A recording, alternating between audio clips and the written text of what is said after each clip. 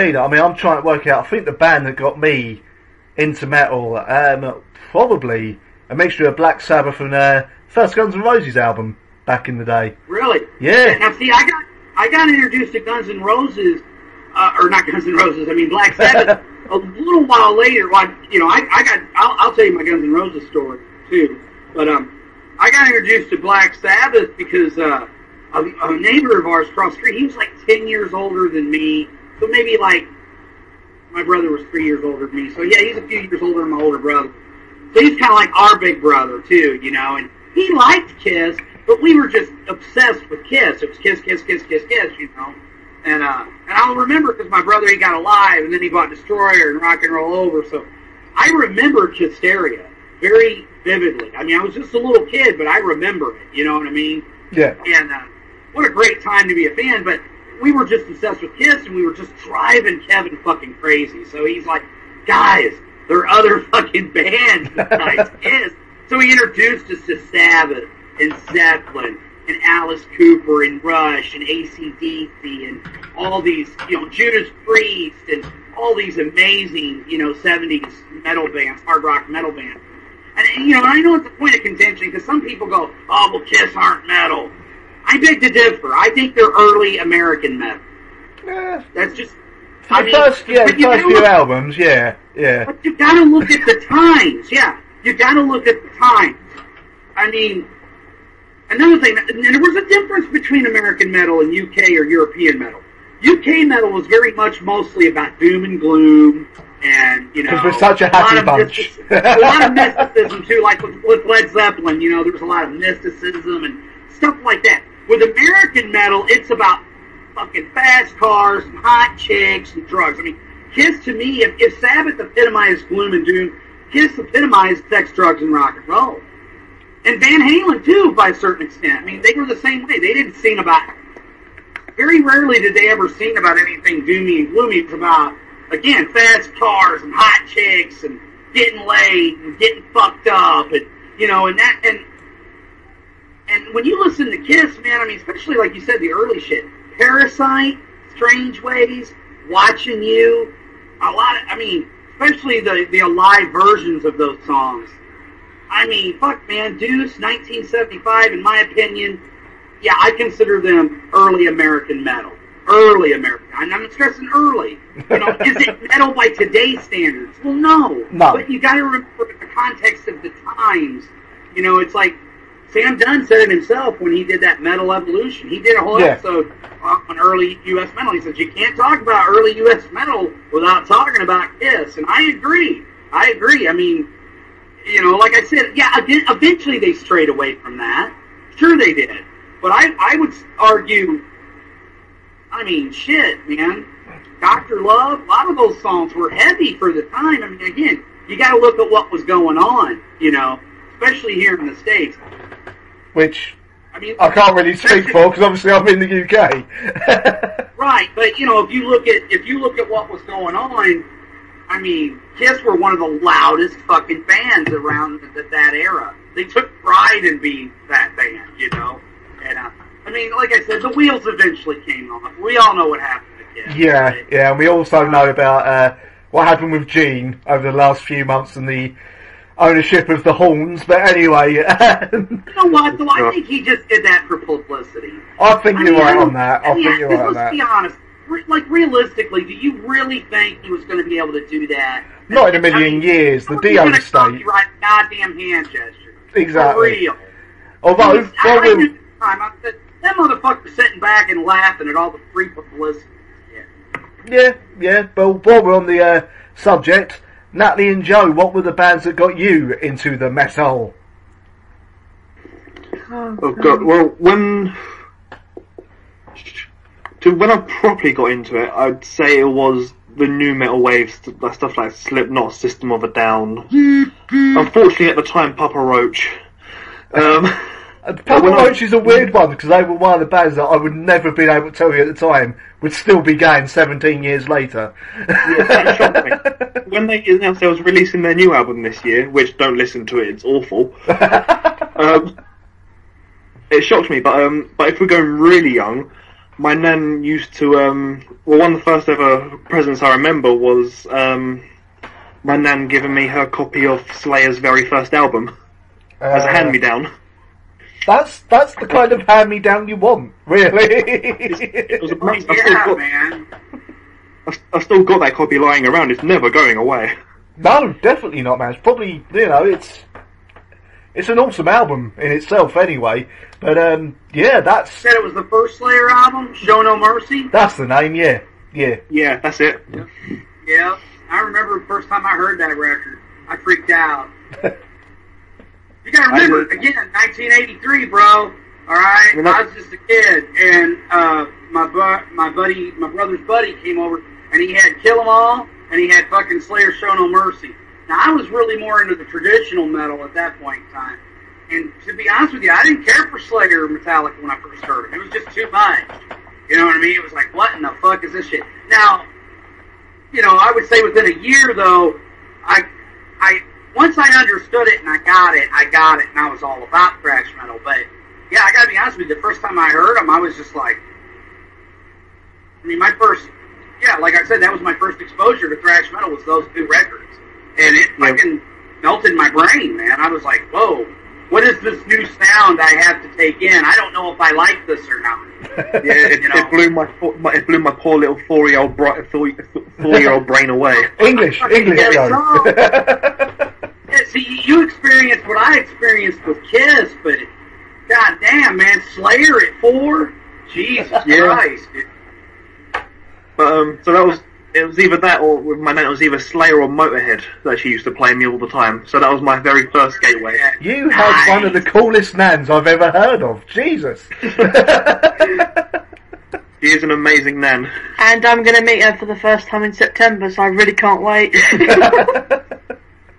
That's when she's got to pull out the Obituary and Cannibal Corpse records next. That will shock me, that one. Don't know, Slayer, man. It's not far off. It's on its way. And Natalie, the band that got you into metal. Oh god. I think if we have to go all the way back to what first got me into like rock or metal was back when my mum showed me Meatloaf. And you ran away screaming from him?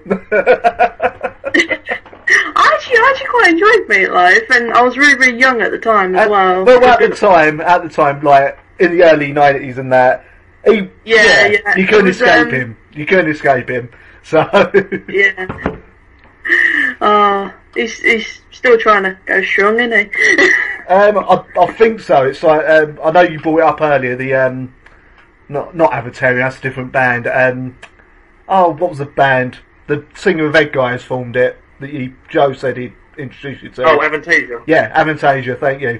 I know the first single from that, "Mystery of a Blood Red Rose," was originally written for Meatloaf, which is why the song sounds like a Meatloaf song without Meatloaf's vocals. Yeah, that makes so much sense. I remember about that. But I sort of moved on to like Papa Roach and Slipknot, and then my friend introduced me to Children of Bodom, Demiurgia, and then I moved on to. So I've just got to ask, with the sounds in the background, is Jode having a sex wee or something? he's literally having like an orgasm like right next to me. I'm not even touching him. My favourite band just got named Children of Bodom and Demiurgia. Right, fair. Yeah, no. It just all went from there, really. What, his orgasm, or Everything. But I really, really enjoyed Slipknot for a long time, and then I moved on to more and more. With Slipknot, I loved them up until All Hope Is Gone. Then that album didn't do much for me, and the newest album hasn't done much for me either. I like quite a few of the songs from the new album, but not all of it, Same with All Hope Is Gone. I liked probably 3 songs from the new album. Yeah. But I can't listen to it a lot like their first 3 albums. Yeah, their first 3 albums are actually also... I mean, I know a lot of people got put off by the 3rd album, but because at that point, I was used to experimental stuff being the big old Radiohead fan that I am, and them being all weird and shit anyway, I was ready for it. So when they come out of it, it's like really big fan of their third album. Sorry? I'm a really big fan of their third album. It is good, and it doesn't get as much praise as I feel it deserves, to be honest with you. No, it's very underrated. It really is. It's a shame they don't bring back more of the songs for playing live. But I've only seen them live once, and that was Brixton Academy, 1999. Wow. First UK tour. They were supported. The supports, though, were amazing as well. Well, they were for me at the time. It was 1 Minute Silence, which were the UK's answer to Rage Against the Machine, and Kitty. Kitty were opening, and I fucking love Kitty. So yeah, I was well happy there. And then a few months after that, I saw Fear Factory for the first time ever. On Halloween, of all bloody dates. So there we go. It's a great time to see Fear Factory. It really was, because when they'd done the cover of Cars, and their encore was to get Gary Newman out on stage with them and do Cars with them. And it's just like, yes, all the yes. Yes, I'm not leaving this building now. Keep playing. Yeah, but no, I think the most amazing thing I've probably heard recently, was it my show? In the past year or so, is Baby Metal. She has a weird taste sometimes. No, I'm going to defend her on this because I know they get a lot of detractors, but I also love Baby Metal because they're doing something different. They are. I mean, that's also why I love Korn, because they're different, but they keep it real, you know? Like, they do songs that their producers are like, don't do it, and they're like, well, fuck you. I can't believe you just used the term "keep it real." Sorry. Keep it real, but for metal. I'm down with the kids, you know. It's because I've obviously listened to more than just metal. I've actually been listening to some hip hop recently, and then just hearing you come out and keep it real just threw me off for a moment there. Who are you? Why are you done with running? Oh, Monty's here. Monty's just incredibly weird. Then again, I can't say anything. Like, I'm one of these people that loves her metal, but will also listen to K-pop. I am pretty much metal or nothing. You enjoy some K-pop, don't even lie, Joe. But my collection is nothing but metal. He's one of them. He's one of them. Yeah. But he's young. To be honest with you, he's young. I was like that when I was young. I was like, oh, it must be metal all the time. And then I found myself enjoying other stuff and finally got round to admitting to myself that I don't have to listen to just metal all the time. So I mean, I do explore subgenres, if that counts. We all do. But that's enough about our porn collections. Yeah, no, I just thought I'd have to mention Baby Metal because I wanted to know everyone's opinion on Baby Metal, because obviously there's a lot of mixed opinions upon them. I personally think that... Go ahead, Nate. Joe. Sorry. Yeah, I think they're average. I think the backing band is amazing. I absolutely love the music that they produce, but I just can't get on that well with the vocals. I can understand why. But yeah, just something about them that I love, and yeah, I'll say this because they're doing something different. It's like back during the new metal days. What are they called? Mad Capsule Markets. Absolutely goddamn love them back in the day. But a lot of people don't remember them, unfortunately. And they were a Japanese band. I believe most of that band is now actually the backing band for Baby Metal. So, yeah. They are releasing... The backing band for Baby Metal was releasing an album, I think, later this year. Yeah, I'd read about that, but we'll see when that happens, if it's any good, to be honest with you. Yeah. It's got to be weird, because I don't think they've said anything about whether it's going to have vocals or not. No, they haven't said that yet. Nah, so we'll have to see what happens there. Right, I'm just going to try and get some of the old music news. Oh yes, there was this that come up. Some of you may have read about it.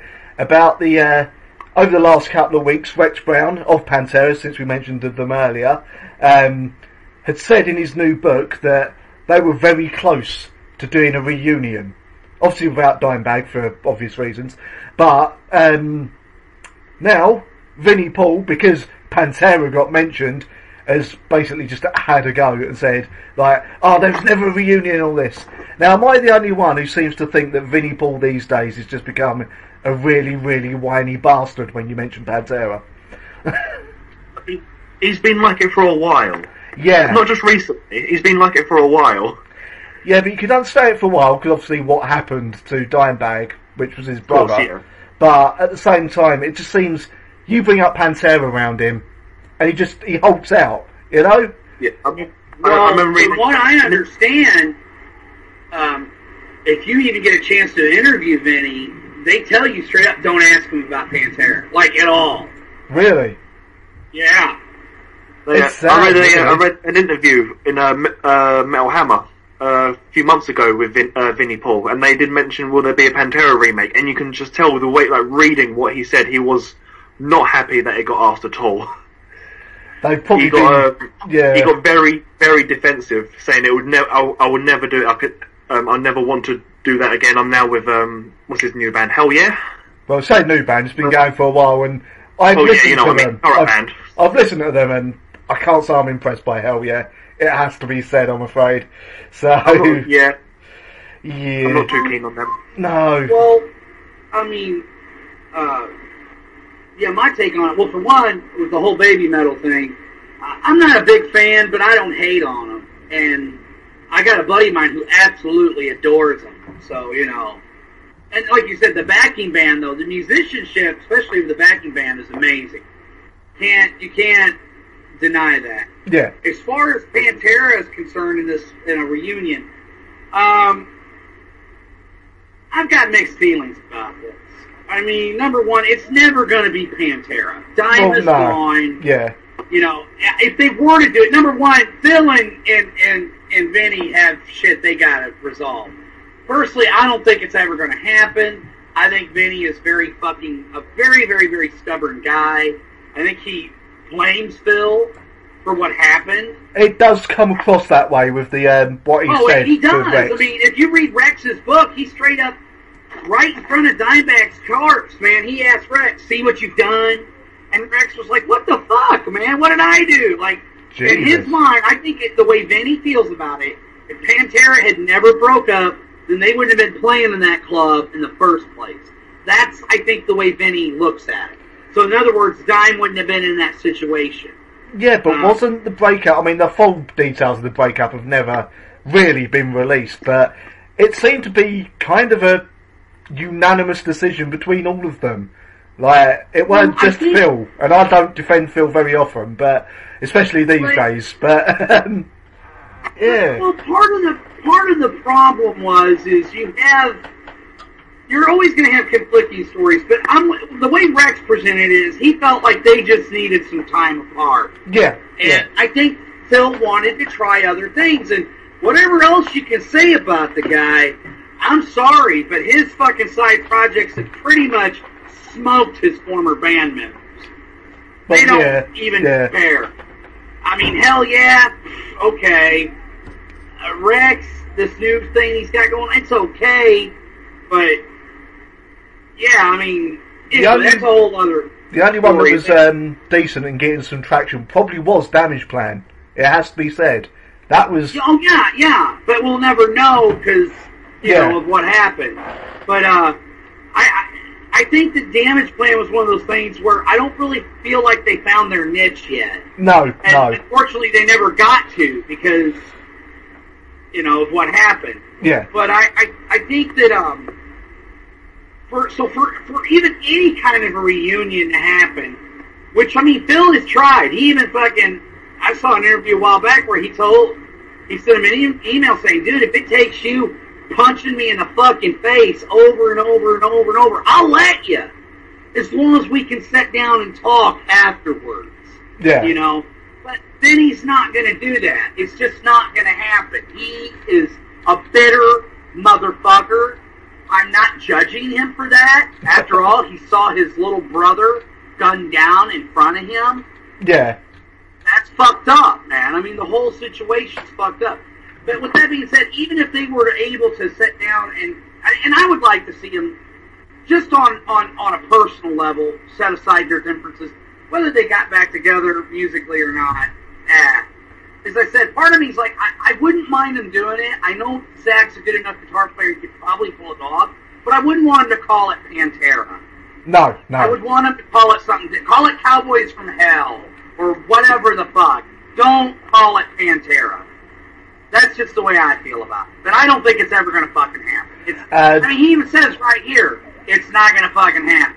Yeah, I'm just going to say I have no comment on any of that, man. I'm beyond Pantera. I've done so many other things with my life since then, and I always believed that if you live in the past, you have no future. So, man, I'm happy doing what I do with Hell Yeah, and I'm going to leave it at that. Jesus. Well, it's a shame, though, that he won't talk about Pantera anymore, though. It's something that it seems like he's never going to admit to himself anymore. It's a shame, because it was a huge part of his life for so long. So right. It is sad. It's sad that, but he said this, man, which surprises me that he even mentioned Philip by name, because Rex wrote that book in 2013. I've read it. It's a pretty good read. And you know, when I read a book like that, I realize that I'm only getting one person's perspective of what happened and went down.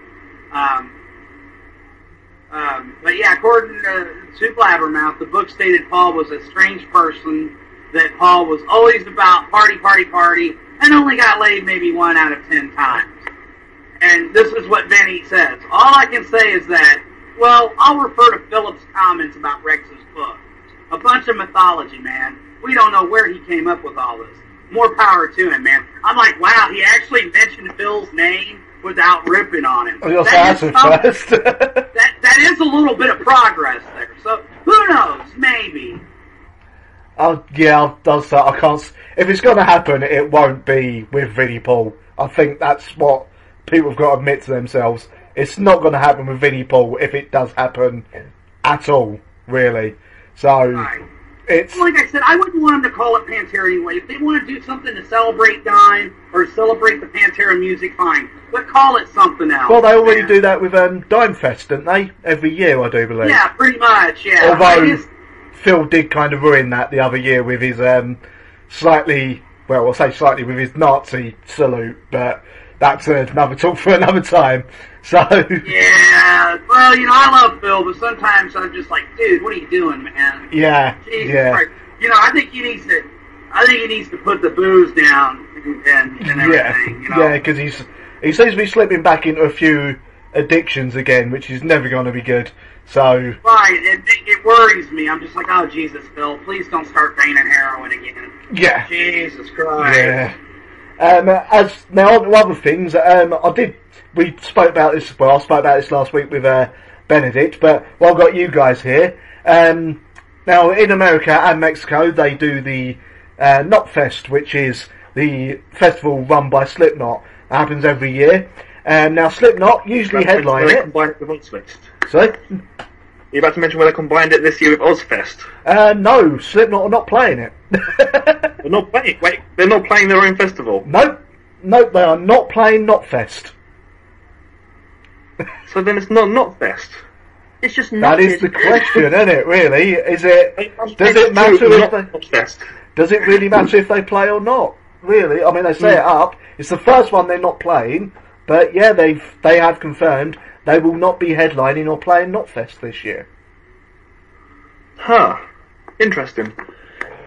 It's got that's a little fucked up, man. It is. But yeah, I mean, it's like, how can you have Knotfest without Slipknot? It's a bit of a cliche, I think. Yeah, admittedly, I mean, with Ozfest, I believe there's always been Ozzy's either done it solo headlining or it's been with Black Sabbath every Ozfest. Yeah. Which I think is coming back, isn't it? Or whether we get another one in... It's being a part of Knotfest this year. Yeah, if we're getting ever going to get it back in the UK again, Christ knows. But considering it's not been here for 14 years, I very much doubt it.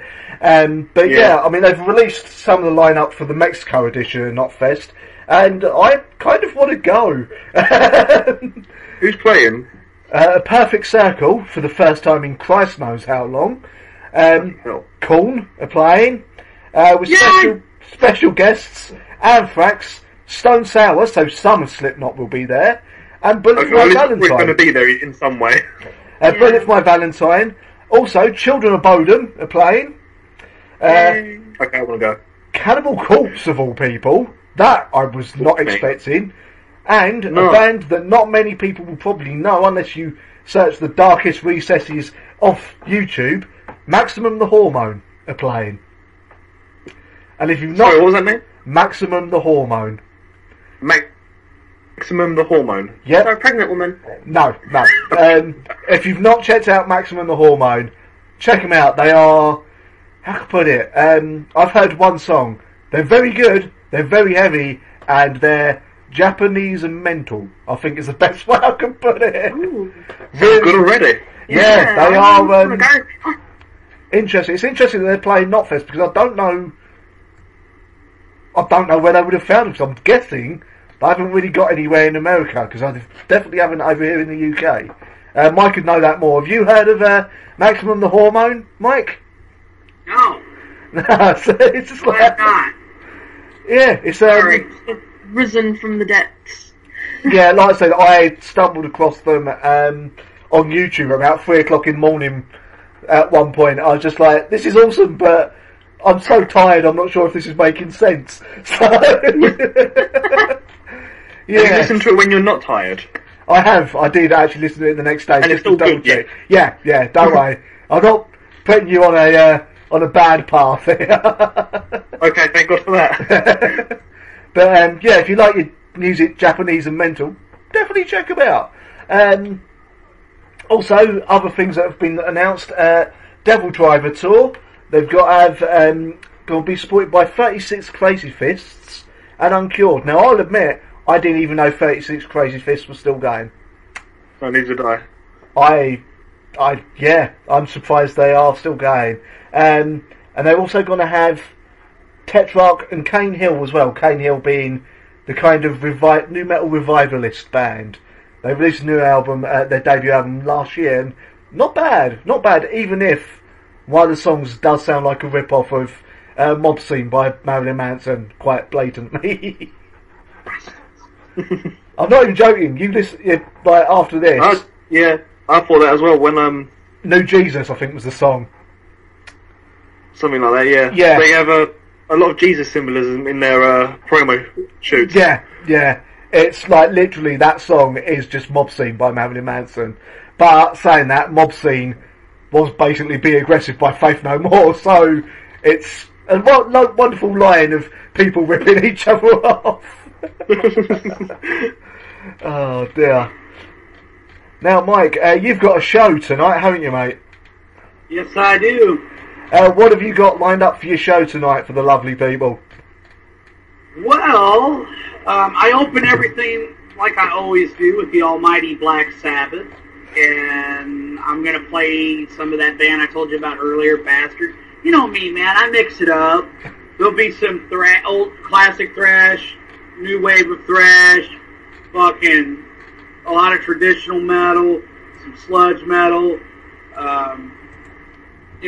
even some black and death metal. I mix it up on my shows. I always have. Yeah, your show is very much like mine, where you play a little bit of everything that you can, really. Oh, definitely, man, because I love it all, really. And I don't mean like all metal, but like there's always a band in a certain, subgenre that I love.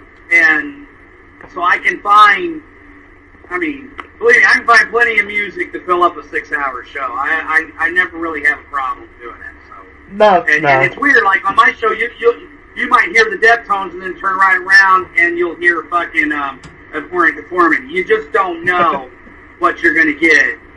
And I used to always power metal too, so like I'm always asking Kane, hey dude, man, help me pick out some good power metal tunes, okay? I bet he jumps at the chance, doesn't he? Always. Now, I've got to ask this before I say about this. What did people think of the last Slayer album?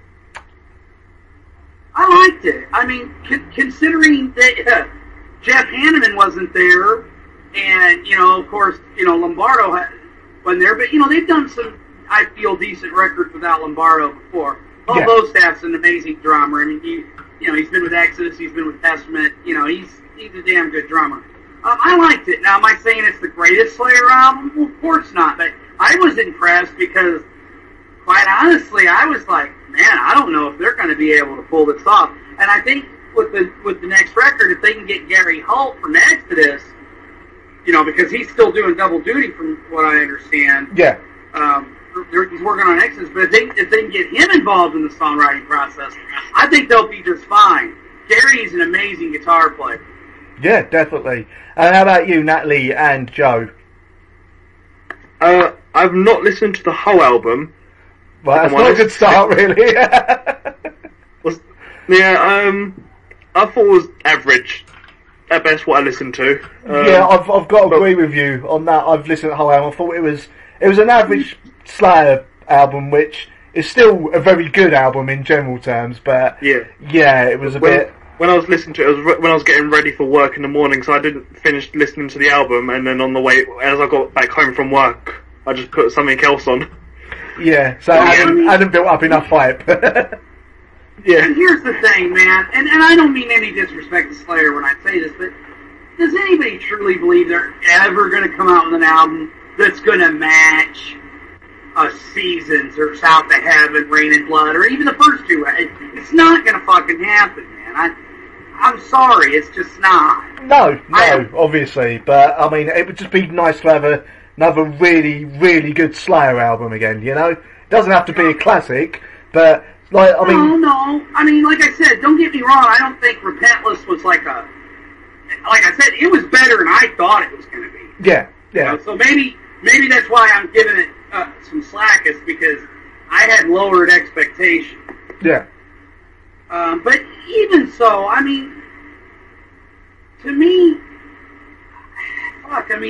is there really ever truly a bad Slayer record? Now, I know some people want to throw Diabolos and Musica out there, but I don't understand why that album gets the hate that it does. I think it's because of the down tuning. I think it's because of the down tuning. That's what people took an issue with. Who the fuck wasn't down tuning then? And exactly. Again, what's wrong with the band? Experiment. All the Metallica fans, it's experimenting. Okay, but if Slayer tries it, they get crucified? Fuck off, man. Of course, I know some people would say Metallica get crucified for it, too. And I guess they do to a certain extent. But, boy, the record sales sure don't fucking reflect that, does it? No, they don't seem to lose that many sales from it. I mean, Jesus, it kind of amazes me. It's like, people will buy it just because it's got the Metallica label slapped on it, man. Yeah. I'm not like that about any band. I don't give a fuck. A turd is a turd, okay? See, for me, the last really, really good Slayer album, I'm probably in the minority here, but I absolutely love Christ Illusion. From beginning to end, that album just knocked it out of the park. It's a solid record, dude. It's a solid record. That's what I'm saying. Slayer, to my opinion, has never really put out a bad record. I mean, I'm talking an all-out piece of shit album. I don't think they've done it. That's just my opinion. The closest they've come would have been to I'll say shit album, but it's just the way they've done the covers, really, and that was the covers album of punk songs. That... Oh, Undisputed Attitude? Yeah, that weren't great. I gave that one a miss. I remember hearing it was just going to be covers. I'm not a huge fan of cover albums in general, so I just sort of passed over it. Like when I'm on a Marth done their cover EP, I just skipped over it. Oh, see, I got that free with the album, that cover EP. Fair enough. I didn't even know it had been released separately, to be honest with you. So, I've never listened to it. I've never listened to it either. That's even worse. So, anyway, Mike. So yeah, you gotta say. But no, I don't think that. Undisputed Attitude. It is what it is. I'm with Joe. It's it was what it was. I mean, I did like Gemini, but that was an original song. Yeah. I think that I can't really bag on Slayer. It's kind of funny because when I was younger and I was all into the thrash metal movement, as much as I loved Metallica, I was a Megadeth guy. Yeah. And what's funny about the Big Four, though, is over the years it got to the point where I became more of a Slayer dude, only because, in my opinion, they were the one band out of the Big Four that never really faltered or disappointed me, really. Where I was like, oh, well, that album's a piece of shit. Like, with Slayer, and there's other thrash bands I feel that way about. Overkill, Testament. There's bands out there where I'm like, I don't think they put out a bad record. There's albums I like better than others, but there's never been an album where I was like, oh, well, God, that sucked. Yeah. You know? So. Well, the reason I brought this up is because, according to Kerry King, Slayer have already got six new songs written. Believably, I believe it's with Gary Holt, so he's definitely continuing with Slayer, with a possible release in 2018. Now, it's interesting because I remember back when they released Repentless, interviews with Tom, and Tom was really unsure whether he wanted to really continue with Slayer after Repentless, let alone release any more new albums. So, what are people thinking on that?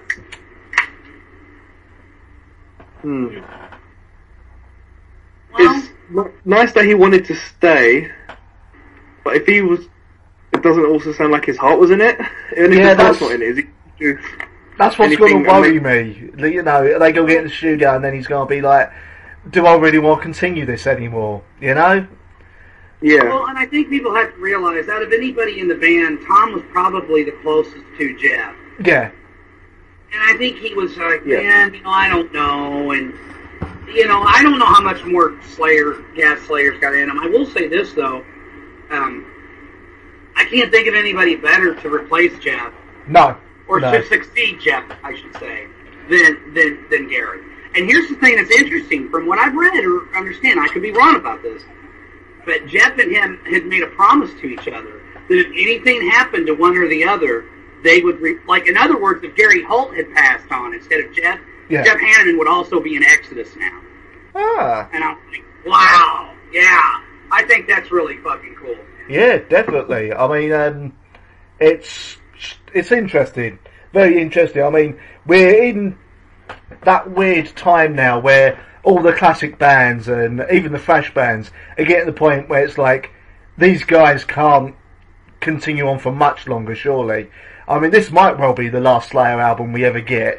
I'd imagine we've possibly only got one or two more Megadeth albums, one or two more Metallica albums, and Anthrax possibly 3 more albums, depending how they're going. And then they're all going to start sort of breaking up. I mean, I say lost. We now have no Black Sabbath officially after last year. So it's going to be interesting to see who steps up and takes over.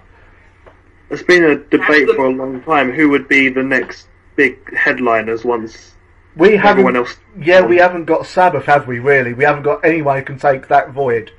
That's the hard part. No. Yeah. Natalie's very quiet, by the way. She's popped out. Oh, fair enough. Yeah. That's why she's quiet, because she's not in the room. Fair enough. Well, I think that, unless you want to go first, Joe, do you want to go first? What's that one? Sorry. Do you want to comment on this first, or can I go ahead? Yeah, no, you go ahead. All right, brother. No, I think that, I think bands, and I think there are certain bands like Iron Maiden. Yeah. God, man, you want to talk about a band that has a loyal fucking following. Like, Jesus Christ. Don't get me wrong, I'm a Maiden fan. I think the first 6 albums were just masterpieces. Yeah. Of metal, you know. I mean, and I think out of any of the new wave of British heavy metal bands, they were by far a cut and above all the rest. But with that being said, I think it's going to be them guys. It's going to be guys like that. It's going to be Judas Priest that are going to fill that void, you know.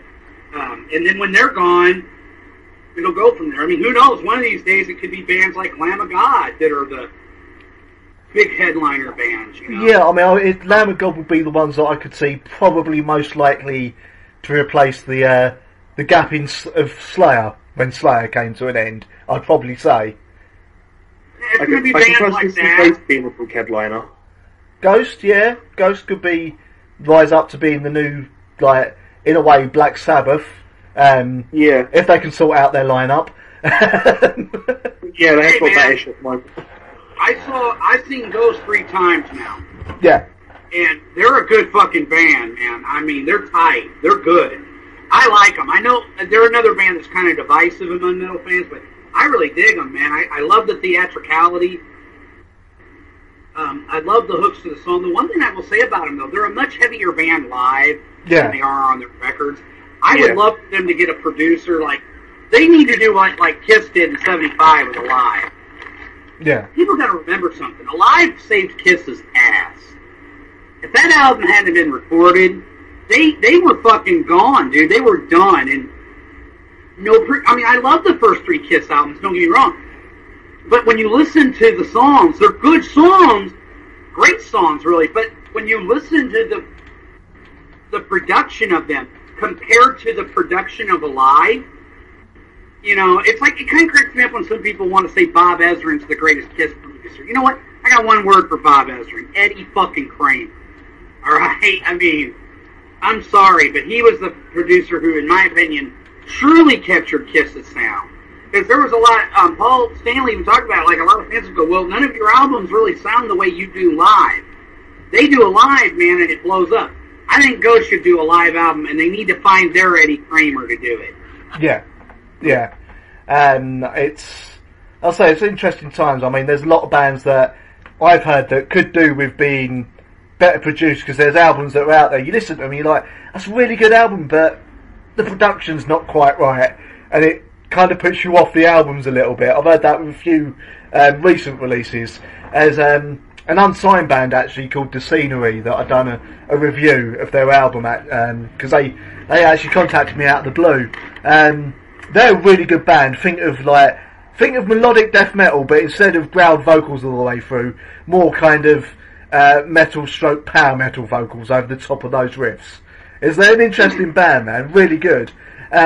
But they needed, like, if I know obviously they're unsigned, so they couldn't afford it, but if the label gets behind them, that band are going to be huge. They've got the songs there, they got the riffs there, but yeah, the production was a bit sort of middling. So if they can get signed and get a really good studio and that behind them, that is an awesome band for the future.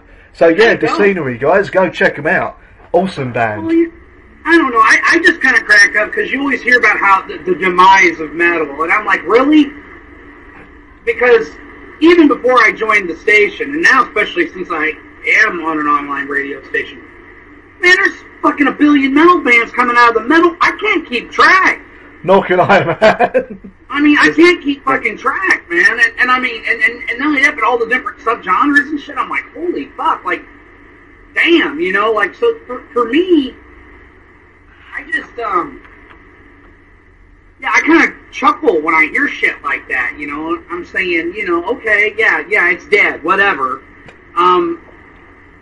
Yeah, but like I said, with that being said, I mean, there is a cause for concern, because, you know, as great as Lamb of God is, are they going to be able to pack a place like Metallica? I don't know, man. I mean, it amazes me how Metallica can still, you know, sell out fucking baseball stadiums, for Christ's sake. I mean, you know, that's a feat. I mean, not every band can do that, you know. Joe, you were going to say something then, mate. What were you going to say? Oh, God, I can't actually remember. My brain... I had a bit of a brain fart. Just one check. Sorry, bro, I didn't mean to cut you off. No, that's cool, man. Just one check. Yes, you said Natalie had gone out. Is she alright, man? Yeah, she's back now. Alright. Welcome back, Natalie. Just back in. Hi. She had the Switch, so I think she got lost playing Mario Kart. Ah, fair enough. Yeah. Right, up next, we've got on the Metal Injection website M. Shallows of Avenged Sevenfold, who we've all come to a kind of conclusion that we're all kind of, yeah, they're alright. There's a general sort of blanket statement on our feelings towards them. He's revealed his top 10 of his favourite metal albums ever. And up first, he's got At the Gates, Slaughter of the Soul. Fully agree with this. Absolutely awesome album. What are you guys thinking on that? that's really, yeah, it's a really good album. I wasn't expecting it though. What is? See? Sorry, go ahead. Yeah, what was that, Joe? Really, yeah, well, great album, but I wasn't expecting that for, you said it was M Shadows, didn't you? Yeah, M Shadows, of Avenged Sevenfold, yeah. Oh, there's a few... to be on his list. Yeah, there's a few surprising ones on here, to be honest with you. I will... Because there's another list I've got to get to later as well. Because there was a few on that I was like, really? So, how's Natalie feeling on that? Now that she's back and not wandered off with Mario Kart? Sorry, I had like nothing to add. And sadly, I've not heard that album either, so I'm very, very useless with the input right now. Joe, do your job, man. Come on. I'm introducing her band by band at a time. I mean, when we were talking about news of people in bands, I was actually going to mention how Five Finger Death Punch are meant to be doing like a tour, aren't they? They are, yeah. And Joe and I were thinking about going, but as soon as we found out Ivan Moody is now out of it for his own reasons, I was just like, for fuck's sake, man. He's out of it, but in it. Out of it, but in it. Yeah, they kept changing it, and I was just like, for fuck's sake, make up your minds. I want to get a ticket and see them. If it's not Ivan Moody's voice, I'm going to be a bit disappointed, you know? The guy who's actually covering him, he was in a band with a guitarist of Fear Factory that was called Divine Heresy, and since he was in that band, he has now been chucked out of 5 different bands. Because while he was in Divine Heresy, he done the first few tours absolutely fine. Then, his name's Tommy Vex, that's it. Then he started getting really, really lazy. He actually started refusing to go on stage to do the gig. I remember hearing about that. Yeah, and now Five Finger Death Punch have chosen him of all people to continue the shows. And it's like, you guys just want drama, don't you? You know? So yeah, because like literally, like I've always wanted to see Five Finger Death Punch because I also love Ivan Moody's voice. Like he makes it so good. But now because obviously he's not in the band, I'm just like, my one chance I could have seen Five Finger Death Punch. Like, I had the cash and everything, and now I'm not going to go see them. Well, he is still in the band. He's just in rehab at the moment. So yeah, he will be coming back. So just save your money for next tour. I'm not a fan. I've got to be honest. I've heard their latest album, weren't that impressed, and I've heard a few other bits, and they've done nothing for me. But I'm sure they will be back. In fact, he might be back for this tour. I don't know. You never know. I will let you know if I hear anything on that, because there is a bit of news on that coming up later. So, yes, we will get to that. We will get to that. Okay. But yes, Joe needs to get you to listen to At the Gate, Slaughter of the Soul, if I could say it properly. I will get he needs to educate me on a lot of things. I'm still quite new into this, if you'd say. I'm waiting to transfer my CD collection over, and I'm just going to just play every CD. That's a good idea, and obviously listen to myself and Mike's shows on thatmetalstation.com. Plug. You know, we'll introduce you to some new bands, won't we, Mike? Hell yeah, man. So, but no, At the Gate, Slaughter of the Soul, fantastic album, game changing in my opinion. It's one of those seminal metal albums. So it helped really solidify the melodic death metal sound, if I remember right. Oh, the whole Gothenburg scene. That's it, Gothenburg. That's the word I was looking for. But yeah, that's number 1 on M Shadow's like top 10 albums of all time. Number 2 is the only Dream Theater album I actually like, which is Metropolis Part 2, Scenes from a Memory. Another bit of a shocker there, in a way, for M Shadows. Yeah, true. I might explain why Avenged Sevenfold that songs. album, so even for Dream Theater, so, if I'm honest.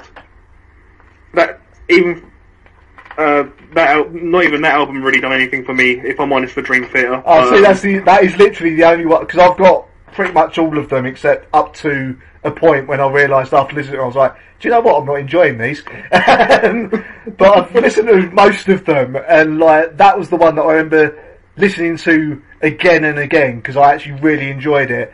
And then I listened to the others and I'm like, oh. And I like my prog metal, so Dream Theater, I don't know, I think it's like the Avenged Sevenfold song. Sometimes They get a good riff and then they just keep going and going and going. I know that's the essential of prog, but good God, Dream Theater, just stop the song, you know.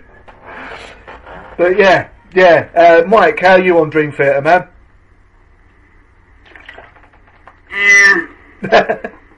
I've always been an on them. Yeah. And I like progressive metal, but I mean they're incredibly talented. Oh, definitely. Cannot deny that. Dream Theater, the only way I could describe it, I kind of dig them and I kind of don't, if that makes any sense. Yeah. For basically the same reasons you said, man. It's like they'll have a killer riff, but good God, man. And that's a complaint I got about the almighty Iron Maiden. Yeah. I mean, I love them, but they have a few songs the that last few albums, they've just gotten into this kick where it's like we want to do 15-minute, 20-minute songs, and I don't know, man. To me, don't get me wrong, I love epic tracks. Yeah. Absolutely love them. But to me, I remember the good old days. I know it's going to make me sound like one of them old fucking curmudgeons, but I don't give a fuck. Where, you know, the epic track usually was the closing track, and you know, and it was a special thing, you know. Yeah. And now it's like every goddamn song is an epic track, and there's been a few bands that can do shit like that and pull it off. I think Machine Head did with the Blackening. Yeah. But the thing is, when they put out Under the Locust, they didn't fucking try to repeat the Blackening. You know what I mean? My problem with Maiden, it's fine if they did one album like that, but the last several albums have been that way, to where I'm like... Since they reformed with Bruce Dickinson, basically. Yeah, but the first time I really noticed it was probably around Seventh Son of a Seventh Son. I'll say that's my favourite album. I've got to be honest. I like that record, don't get me wrong, but that was when I noticed it, you know, where they were getting more prog. Yeah. But then again, they did an album like Fear of the Dark, which wasn't as you know, but I don't know, like, I just think the last several albums, like Book of Souls, dude, it's got some good songs on it, but it doesn't need to be 2 discs long. No. It's, goddamn, it's too long, man, it's too much, it's like, holy shit, like, I don't know, I just kind of feel like, it's an overextension of their sound, in a way. If you get what I mean by that, if that makes sense. I don't know, man. I don't mind them doing long songs from time to time. I don't want to stifle their creativity or anything, you know, but... Maybe they should rein it in a little bit themselves. Would it be too much to ask to do a kick-ass 4-minute, 5-minute song like The Trooper? Is that too much to fucking ask? Yeah, I mean, it is. It's like I think the problem with Dream Theater, going back to that, it's like as you said, with the later day Iron Maiden songs, there's really good songs in there, but they're hidden behind 10-15 minutes of fluff added to it as well, which is what puts me off Dream Theater most of the time. And some of the newer Iron Maiden, it's like, that was awesome, those first 4 minutes. Why is this song still going? Why is it still going? Stop. So, right. Now, one for you power metal fans. Halloween, Keeper of the Keys, Keeper of the Seven Keys, Part 2 is at number 3 on M Shadow's list. One of my old favourite albums. Great album. See, yeah. Can't deny they are, these days, an incredibly cheesy power metal band. You can't deny that. But power metal in itself is a cheesy genre. Yeah, it kind of goes... It kind of goes between 3 things with power metal for me. You either get the really epic power metal like Camelot, the cheesy sounding stuff like Halloween, or Disney soundtracks, Stratovarius. True. Yeah, very true. That's the only one I can describe some Stratovarius stuff. I'll admit they're very Disney-like. Yeah, I do like the odd Stratovarius track, but sometimes you listen to it like, why do I feel like I should be watching animation on the TV screen while this song is going on? Well, they do always say a Stratovarius mosh pit will be a bunch of dolphins just jumping out the ocean. I think that's got to be their next album cover. I'm surprised it hasn't been an album cover. Oh my. Anyway, Mike, sorry, yeah, you started speaking there, man.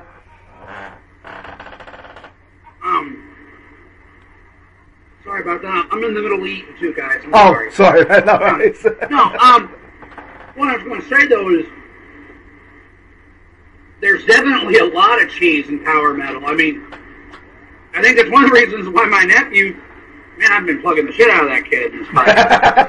You might as well tell everyone when his show is, man. You might as well. It's what it's here for as well. Yeah, it's Sundays right now from 6 p.m. to 9 p.m. Eastern Standard Time. But the time is going to be changing pretty soon. Yeah? He's going to be going he's going to be going from, I believe, 3 p.m. to 6 p.m. Eastern Standard Time. But the good side of that is I'll be able to do his shows with him from time to time. Oh, so is he going to be after me and Chewy then?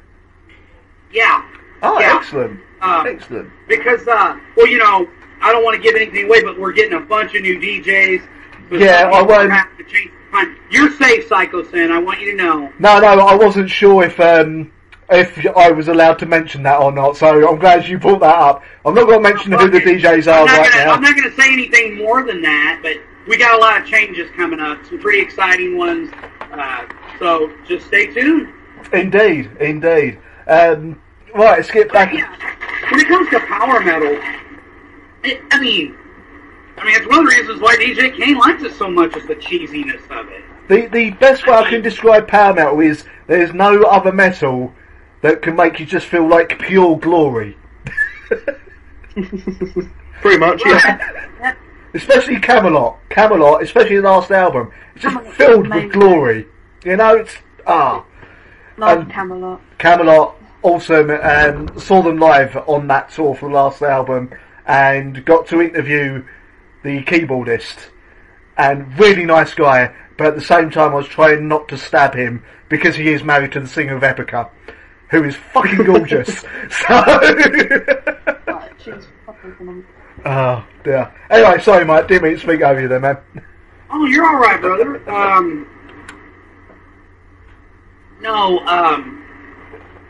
I don't know. You know, like I said, yeah, power metal to me, though, it is incredibly cheesy. Not all of it, but again, it's kind of part of its charm. I was going to say, it's that... Cheese is to power metal what Christianity is to Jesus Christ. You can't have it without, one without the other. You know what I mean? And I mean, look at Manowar, for Christ's sake. We have to. Well, no, but again, you want to talk about a band that's very influential. Oh, definitely. One of the fathers of power metal, really. Definitely.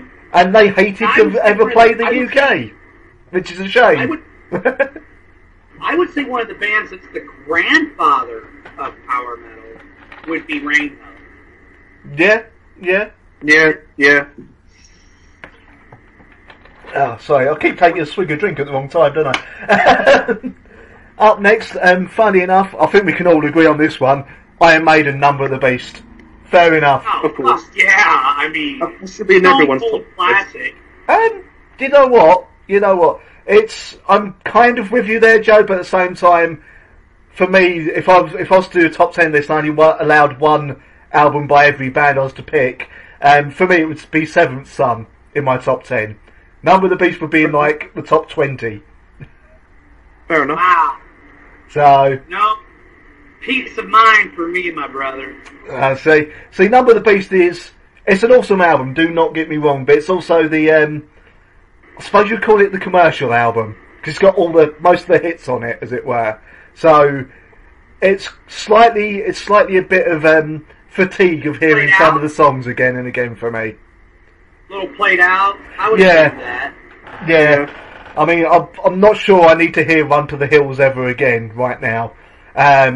Number of the Beast itself is getting that way for me as well. I've heard it a bit too many times. So, yeah. Up next is one I know Natalie will be very happy about. Korn by Korn. Korn? Korn, yeah. First album. Is number 5 on M Shadow's top 10 albums of all time. Well, hey. I don't know if I say that's surprising or not, considering early Avenged Sevenfold did have a bit of new metal to it and a lot of metalcore. And a lot of metalcore. A lot of metalcore. Because I remember when they come out, and unfortunately, when I first looked at them, they just looked like they were emo to me. Because I had the black eyeliner and everything. I was like, oh. And if there's one movement I could never stand, and that is emo. I could not get into that at all. So that put me off. But yeah. And I'm feeling Natalie's about to tell me she was into emo bands, aren't you? Well, let's just say, back when me and Joe first went out at the age of 14, we were both emo faggots. So, Whoops. so there we go, kids. Maybe we've grown and matured in the music world. But did you go and see Funeral for a Friend at their farewell tour when they played Chinneries? Yeah, I did actually. I saw them play at Chinneries. You sad kid. I'll give it a Funeral for a Friend. They done one good song, and that was June. Yeah. June or whatever it's called. Yeah. I think it was one of their first singles as well. I think it was. So, apart from that, yeah, emo didn't do much for me. I liked post-hardcore, like Blastjaw and 100 Reasons. Loved both those bands. But, yeah, emo, it was just like, oh, they're whining about their girlfriend again. Great. Go away. Pretty much. But yeah, Korn, number 5 on M Shadow's top 10 list. One of the albums that got me into nu metal, that is. Absolutely loved it. Because again, it was different. It was different. As Mike said earlier, with his experience with Korn, it was just something new, something fresh. I liked Limp Bizkit back in the day. And I will still, to this very day, defend the first Limp Bizkit album.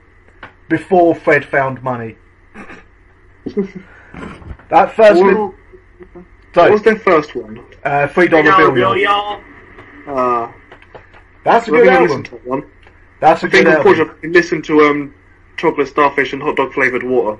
That's yeah. Yeah, let's just finish that sentence on that one. See, this is why you should have come to see Limp Bizkit when I saw them, because they were doing a mixture of like their old stuff, their new stuff, and they chose their most popular hits, I think it was, because everyone was really getting into it. So. Limp Bizkit are what I would call party metal. You can stick them on in the background at a party, people will love it because they're bombed out their mind. Listen to them now, especially their later stuff, at home by yourself on a stereo, you cringe. You cringe a lot. It has to be said. Yeah. So, yeah. I mean, don't get me wrong, $3 Bill has some cringy lyrics on it. Like, all I wanted was a Pepsi, just one Pepsi, far from suicidal. Great lyric writing there, Fred. Anyway, yeah. Oh, dear. But Korn were the ones. And then we get into a bit of thrash next on this list. Megadeth, Countdown to Extinction. The last Megadeth album Mike really liked up until Dystopia. Love, yeah. I mean, I liked Countdown. It had some good tunes on it. I liked it. I wouldn't say I loved it. Yeah, this album fucking rules. It ain't my favorite. It's not my favorite Megadeth album. No. For me, that's Rust in Peace myself. Although I do like Euthanasia quite a lot for itself. Well, which one was it that he has on his list? Countdown to Extinction. Oh yeah. Which yeah, I think. For me, it's Peace Sells, man. That album changed my fucking life. Yeah. Also, it's got Wake Up Dead, which is one of my favourite Megadeth songs. So. Well, and that's a track that I didn't know it then, but described my life with my most recent ex. That sounds terrifying. It was. But I would relate, like when he says, I sneak in my own house, it's 4 a.m. I've been out with the boys. I had nights like that where I would, and I didn't go out all the time, but, I mean, with this gal, it was like I wasn't really allowed to have any kind of life at all. It was okay for her to go out with her girlfriends and be out all night and get fucking shit faced, but if I did anything, it was a fucking crime, and Well, I'm telling you, dude, I knew then if I woke her, I would wake up dead. Because, I mean, she was... We did try and warn you, Mike. We did try and warn you not to date DJ Guilty. Nice. Hey, the guy's been ripping on me all day. You know? That guy's always giving you shit, man. It's because I was on the old station. I mean, giving somebody a hard time's a form of flirting, Ronnie. You better look out. Oh, yeah, he's already said something about sending me pink panties in the post, and sending him pictures, so I'm slightly concerned. How do you... I'll send you the pictures first, Mike. Anyway. I'd really rather you didn't. You're not Mike. Alright, Natalie and Joe, what are your thoughts on that Megadeth album? I'm with Mike. I really enjoy the album, but I wouldn't say it's my favourite Megadeth. Right. Mine would be Peace Sells as well. So I'm the odd one out again. Right, Joe. But no, it's still a great album, but yeah, not one of their best. No, I will agree with that. It's not one of their best, but it does have some really good stuff on it. Like Foreclosure of a Dream, I believe, is on there, isn't it? If I'm right, yeah. Countdown to Extinction, yeah. I think it was the first Megadeth album I ever heard, as well. Countdown to Extinction, yeah. If it's the one with not Cybertron, Psycho something. Sorry. Psychotron? Yeah. If it's that album that has that song on it, then that was the first Megadeth album I ever heard. So I had the bleeding chorus. Yeah, I had that chorus stuck in my head for months. So, how about you, Natalie? I'm guessing you've been indoctrinated to like Megadeth by Joe. Funnily enough, I did actually listen to a bit of Megadeth before I even knew Joe. So, yeah. Personally, I think I have to agree with Mike and Joe on their opinions of the album, really, because they've said it all, for my opinion. Well, there we go. And your favourite Megadeth album? Oh God. Ignore the death stare you're getting from Joe right now. Oh God, Darren, it's literally piercing my soul. It's Peace Sells, isn't it, Nat? No, come to the dark side. It's Rust in Peace. I don't know, in all fairness. Because, sadly, I'm one of these... I think Joe might quote it as one of these irritating people that don't pay attention to the album names. They just remember songs they enjoy from whatever album it may be. I'm one of those annoying people. Yes. I can understand why Joe gets annoyed. Because, yeah. She prefers the shuffle instead of just sticking on an album and just listening to it. But lately I've been a bit more album orientated, so I'm learning. I am learning. Yeah, because there are a few bands where if you only listen to a few songs from an album out of order, it won't be as good as listening to the whole album, it has to be said. Yeah. Enslaved is one of those bands. You won't get the same experience. Up next, number 7. Don't forget, I'm old. I'm irritating. I'll learn. In at number 7, because every bloody... I'm an awful boyfriend. In at number 7... Just a dick. I stopped talking at the wrong time then. Anyway, in at number 7 on his list is a band that everyone loves except for me, Metallica and Master of Puppets. I'll let you guys talk this one out. You know, I'm staying out of this. Although I will give it to them, that is an album that has the only Metallica song I can stand, which is Disposable Heroes. I actually don't mind that one. Revelation. Heroes rules. Revelation. Ronnie admitted to almost liking the Metallica song. So. What have you done with Ronnie? He's in a like bag round the back. Oh, okay, that makes sense. But yeah, Master of Puppets. You guys, what's your favourite Metallica albums while we're here? Actually, that would be mine. I think Master of Puppets is a fucking absolute masterpiece. I think the first 3 albums, Cliff Burton era Metallica, I mean, that's all I got to say about it. Well, you need to say about it. That was the album with... Was that the album with Orion on it as well, where he really showed his bass playing? Is that Master of Puppets? What? Is it Master of Puppets has Orion on it? Yes. Yeah. Yes. Yeah. Yeah. Because I remember that, and yeah, the bass player on that, I was just listening to it again. Yep, I'm never going to be able to play bass that well. I aspire to play bass that well. You might need a bass first, man. I had one. I did have one. Until your Until, crazy ex until a sold it. crazy ex sold it. Yeah, we've all been there. Funnily enough, mine is from a Crazy Ex giving me mine. So, work that one out. Bloody hell. Oh, you lucked out. I did. I really, really bloody did. It's a crap thing. It's a crap bass, but it'll do. So, It's still a bass at the end of the day. yeah. Up next on his list, he's got Pantera, Far Beyond Driven. Now, I'm going to be in the minority here, and I'm going to say this. I can't get on with that album.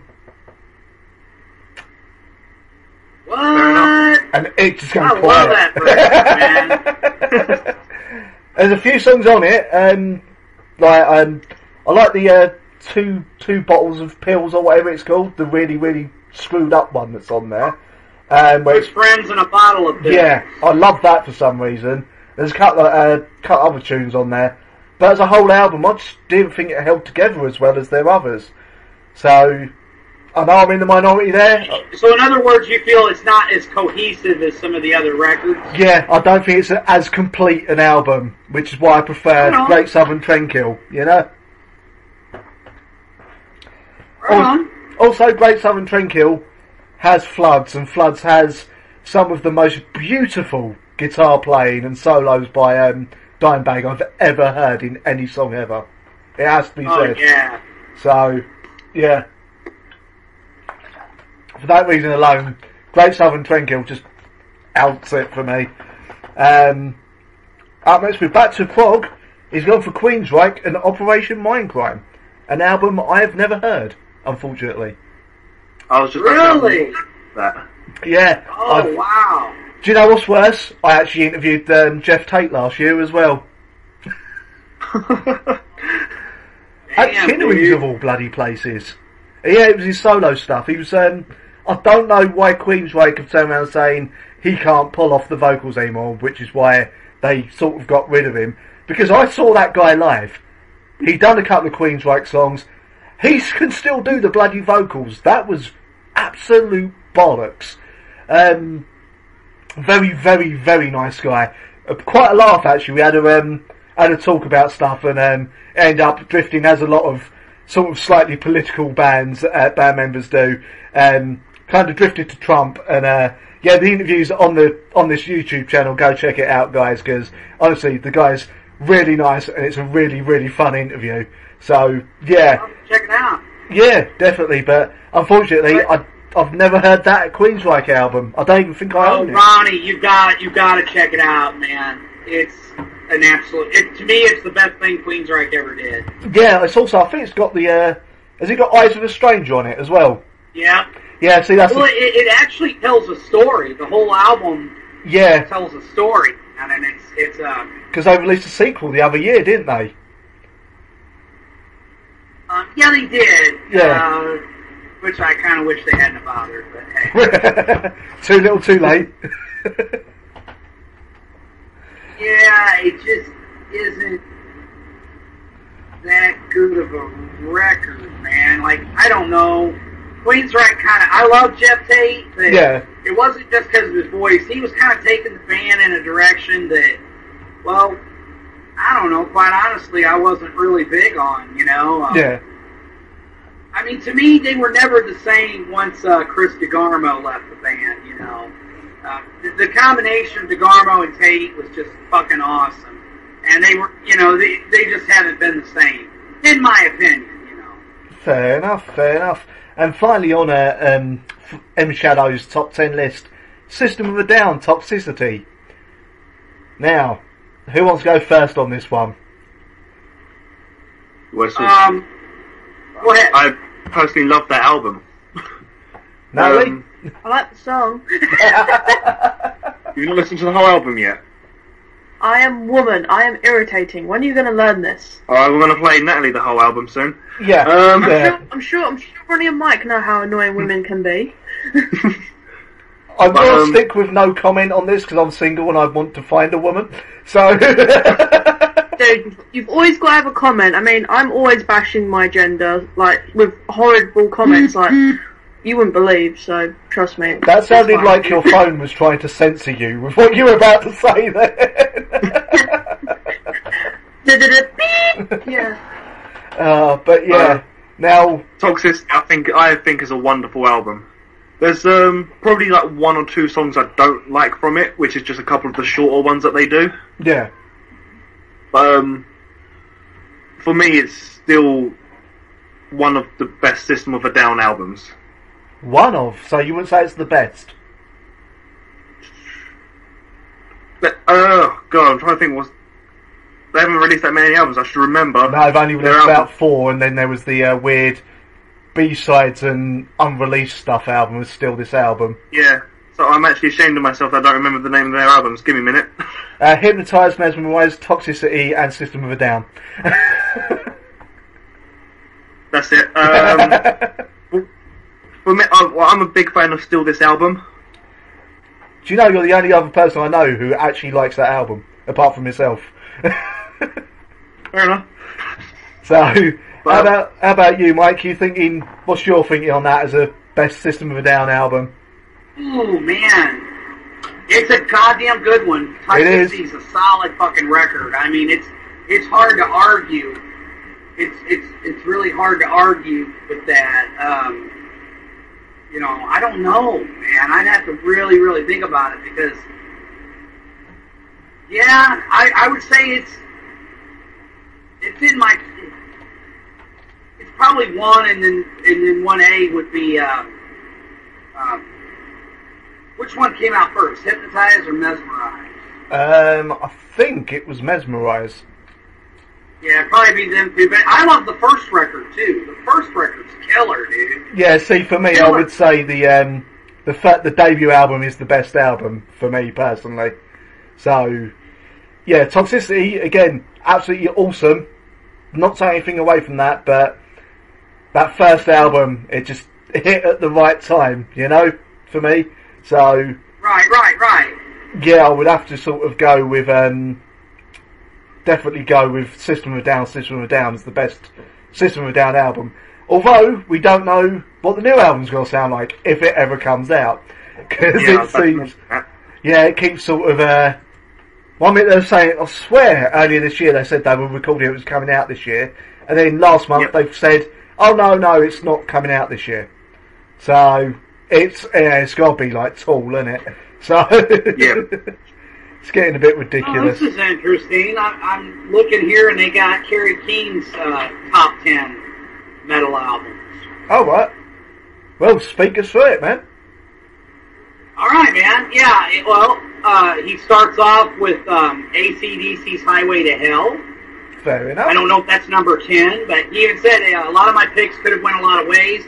I love Power Age. I love If You Want Blood, You've Got It. All the early AC/DC stuff with Bon Scott is so fucking awesome. But A Highway to Hell, besides it being Bon Scott's last album, there's just no duds on there. It's super, super polished, too. It's got maybe a darker vibe. Walk All Over You is a pretty dark song. Highway to Hell is a pretty dark song. Nightcrawler is super dark. Maybe that's why it appeals to me? I don't know, but so much of that stuff is just great. Black Sabbath, Sabotage. Sabotage is just a very heavy record. There's so much good stuff on there. As I pick these records, I pick the ones I'm compelled to play if I'm working out or driving. Sabotage was my choice for Black Sabbath. It has Megalomania, Symphony of the Universe, which has definitely got at it. Hole in the Sky, and it has the instrumental Superstars. I love that one. It grips me for some reason. Well, you know, it's funny you should mention Symphony of the Universe, because in my opinion, that song's the first proto-thrash song ever recorded. Fair enough. See, for me, for Sabbath, I'm going to go with the first album. I have to go with the first album on that one, yeah. First album. Yeah, well, I mean, come on, dude, you know, fuck. You know, the first album's obviously landmark. It pretty much gave the birth of fucking heavy metal. Let's just be honest. Well, yeah. Although a lot of people would probably, I think, I've heard the argument that some people said Cream was the beginning of heavy metal with the way they had amped up their guitars. I think Cream were an influence on heavy metal, for sure. Yeah. I mean, Sabbath cited Cream as a major influence. I wouldn't classify Cream as a metal band. No. But proto metal, sure. But I mean, yeah, for me, it would my favorite Sabbath album would probably be Master of Reality. Fair enough. That seems to be a. But I mean, you can't go wrong with, especially the first 5 or 6 records. I will say, although I actually don't mind Technical Ecstasy and Never Say Die, especially the song Never Say Die. I fucking love that song, and not a lot of people seem to like those albums or that song. So again, I'm the weird one.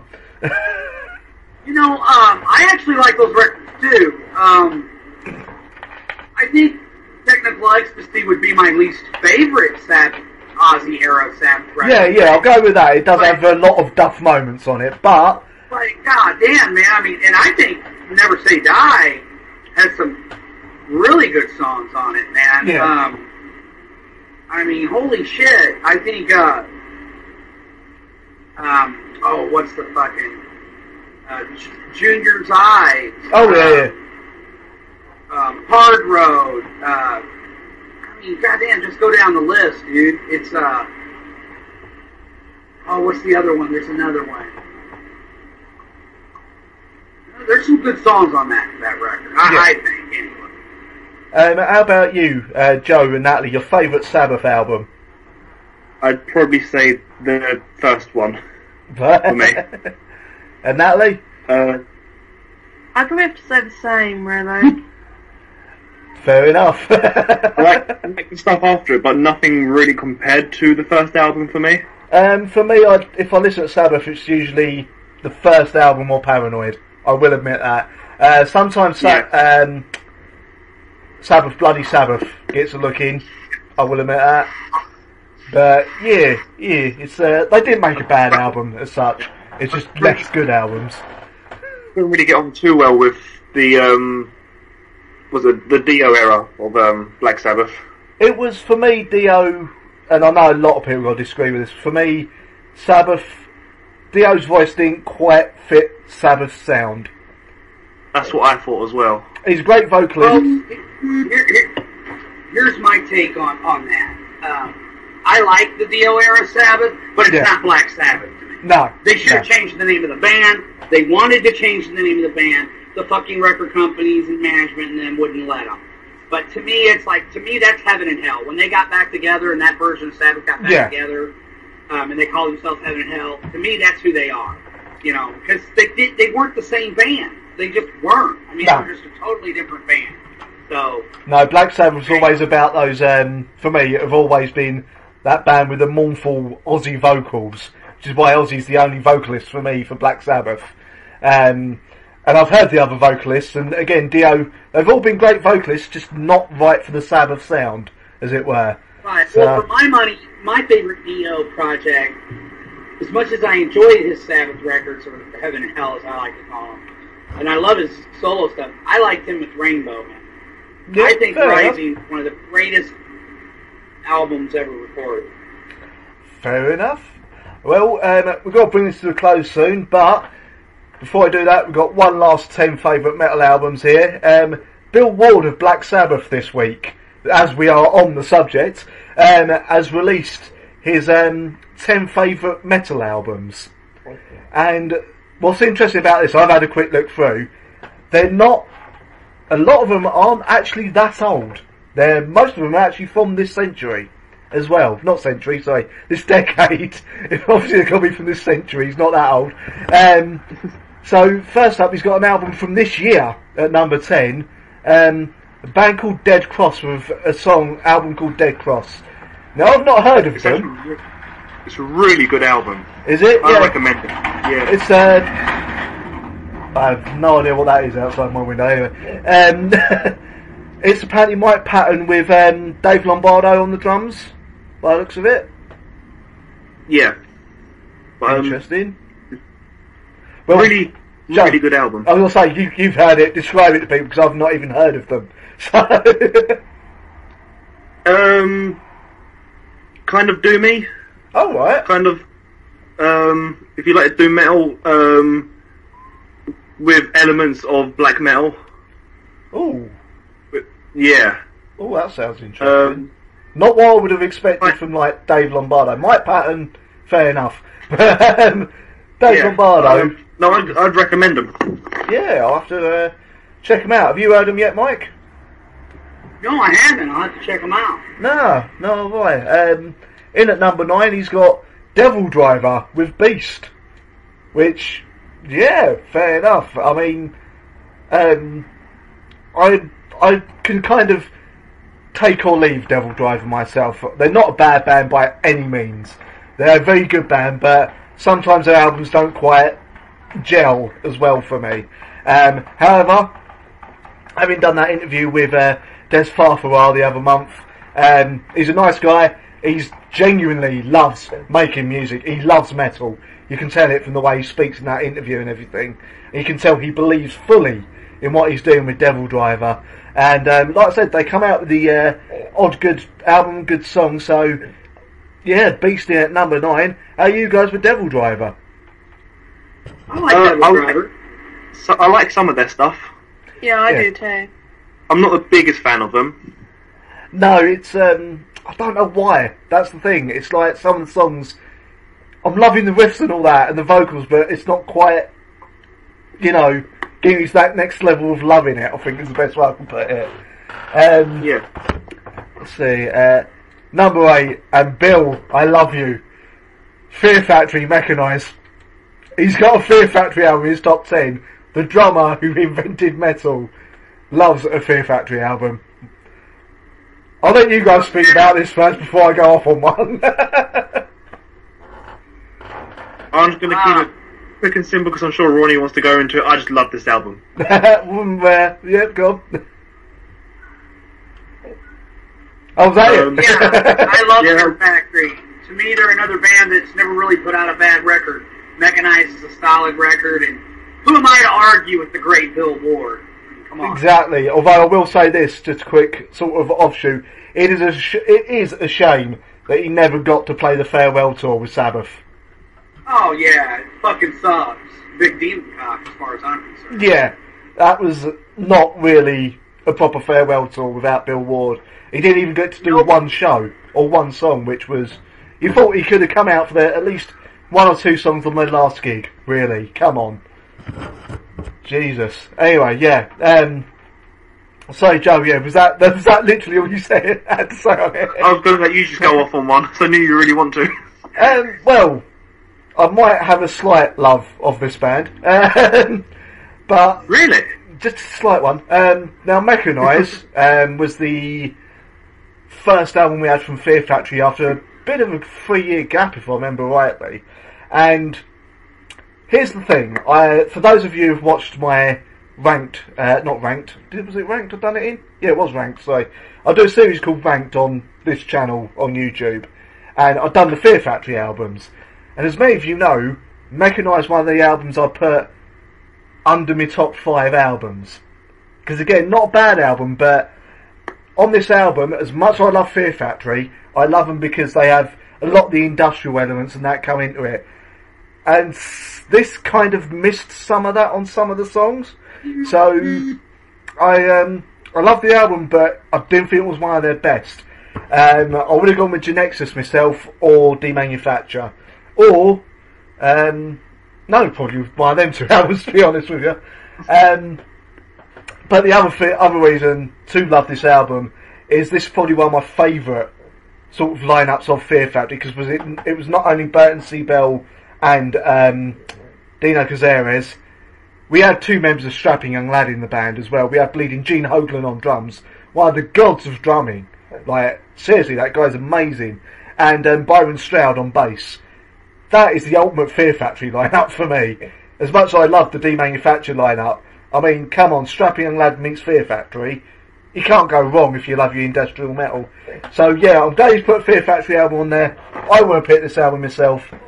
Not going to go on for too much longer about this, but yeah, that's in at number 8. Number 7 is a band I've never heard, and I feel really bad about it.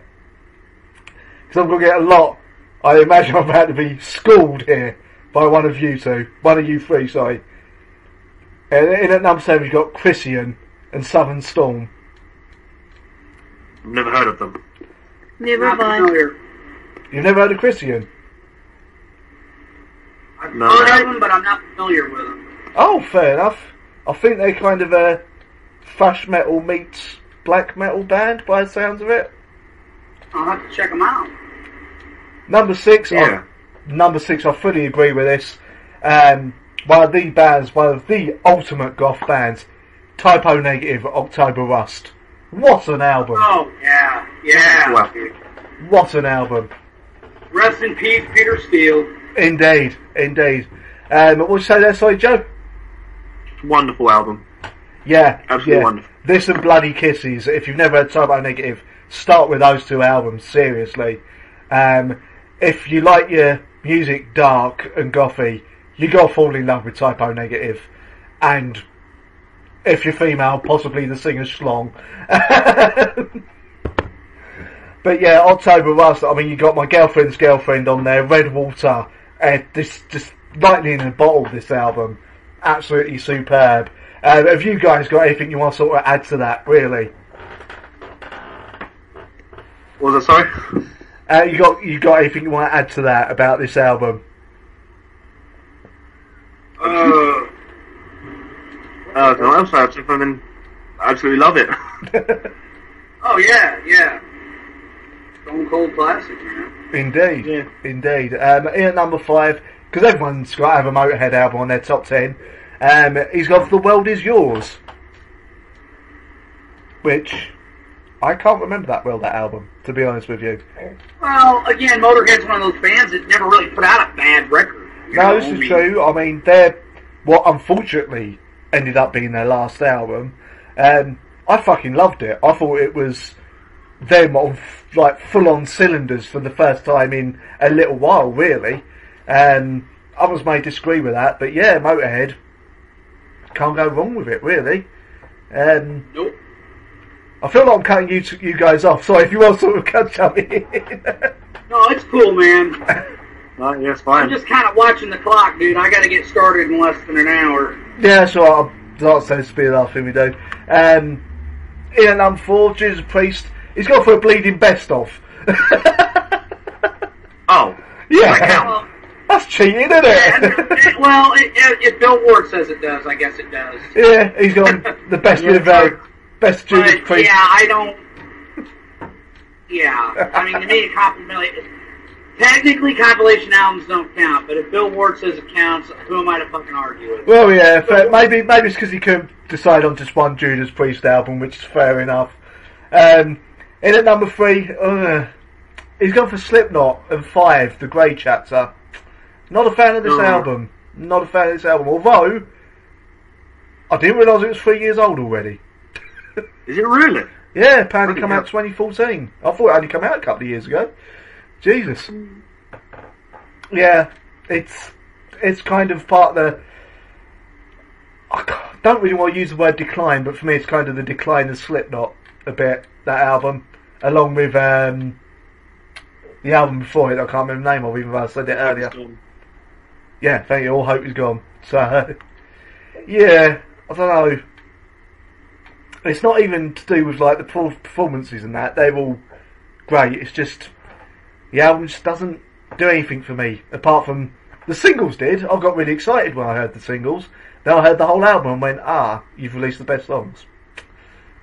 Cheers. Yeah. Devil Inside is a great song, I will admit that, but... Do you mean The Devil and I? That's it, yeah. Devil Inside, that's a bloody horror film, never mind. Yes. Don't watch that horror film, that's not a good horror film. I was about to say, I've never actually seen it, so... But yeah, it's not that good, don't watch it. Fair enough. In at number 2, he's got the Black Album by Metallica. Oh no. Yeah. Oh no. Yeah. And he's called On it... a lot of people's list. I mean, he's called it Metallica's version of Sgt. Pepper by the Beatles. He thinks it's that significant. A lot of people do. I don't, but hey, man, like I said, my opinion's in the minority. Yeah. Something me and you both have in common there, Mike. Our opinions generally end up being the minority, man. Oh, dear. Well, I mean, for me, it would be Master of Puppets or one of the Cliff Burton albums. It wouldn't be the Black Album, but... Yeah, see, I thought he would have gone for, like, Master of Puppets because of the drumming on it. Or something like that, you know? The drumming on a Black Album, it suits the songs well, but the songs are a little bit slower. So it's a bit strange, really, that he's gone for that. And in at number 1, Sabbath, because of course it's got to be Sabbath, because he was in them. But he said that his favourite Sabbath album is Master of Reality. Fucking hey, Bill knows what's up. Because he loves, he really likes Children of the Grave because of the groove of it. And he's really happy with how the album come out with Into the Void and Sweet Leaf. Admittedly, yeah, it's got Sweet Leaf on it. Fair enough. And yeah. Oh, fuck, dude. Born of This World, Sweet Leaf, fucking Into the Void, Children of the Grave. That fucking album rules, man. But like I said, it really was Sabbath's early albums especially, they're all interchangeable. Yeah. You could say Volume 4, and I agree with you. You could say fucking Paranoid or the first album. And I mean, you know, but then again, you're talking about my all-time favorite band. I mean, the Ozzy era of Sabbath is it, as far as I'm concerned. So. Excellent. Well, ladies and gentlemen, we have come to the end of the podcast. So before we go, Natalie and Joe, what are you up to for the next week or two?